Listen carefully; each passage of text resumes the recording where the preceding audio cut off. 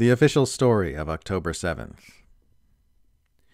The official story is that on October 7th, 2023, thousands of evil Hamas terrorists broke out of their walled-in enclave and killed approximately 1,200 Israelis for no reason other than because they were evil and wanted to kill Jews. Nothing was done by the Israeli government to provoke this attack, and nothing of any relevance happened prior to this date.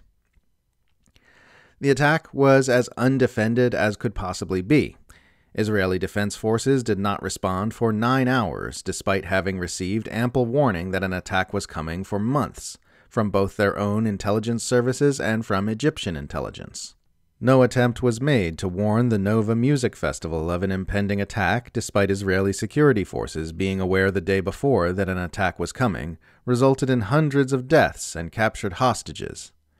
The attack was met with so little resistance that Hamas themselves were reportedly surprised by how many Israelis they were able to capture and kill, their surprise perhaps due to the fact that they'd spent 2 years training right out in the open less than a mile from the border for an air, sea, and land attack using motorized paragliders, drones, and motorboats.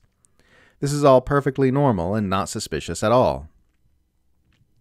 Also not at all suspicious is the fact that 100% of the 1,200 Israeli deaths on October 7th are being attributed to Hamas, despite Israeli media and eyewitness testimony reporting that the IDF was firing indiscriminately into areas full of Israelis.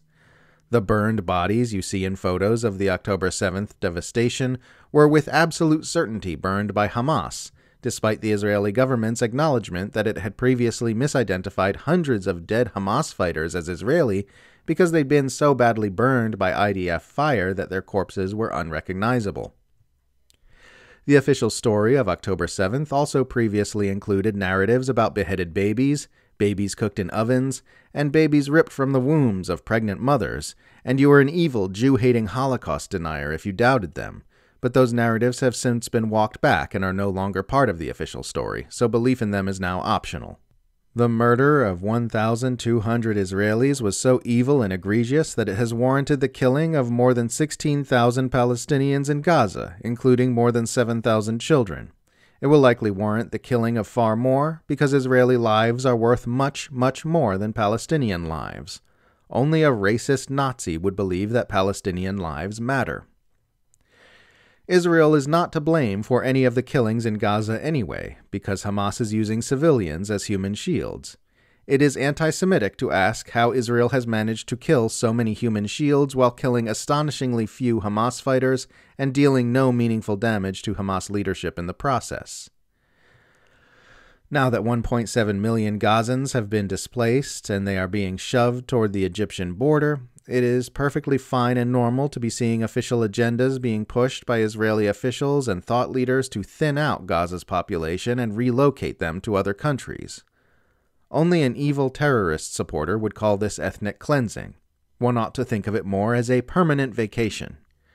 If you question any part of this official story, you are an evil, Jew-hating monster who loves terrorism and wishes Hitler had won. You should be censored, fired from your job, kicked off campus, and disappeared from polite society because you support genocide and you want good people to die. Does this make you feel like you're going crazy? Good. That means it's working. That means the official story is taking root in your mind. Let it blossom and bloom inside of you. Stop struggling. Relax. The more you struggle, the more it will hurt. Just let your mind go blank and obey. This will be over before you know it.